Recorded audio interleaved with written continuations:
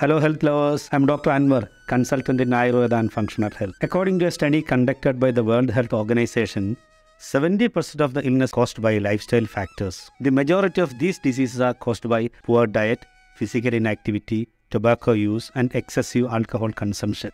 Among these, more than 50% of deaths are caused by 10 major illnesses such as ischemic heart diseases, stroke, respiratory diseases, diabetes, degenerative brain diseases and cancer. These diseases are preventable through healthy habits such as regular exercise, nutritious diet and good mental health practices.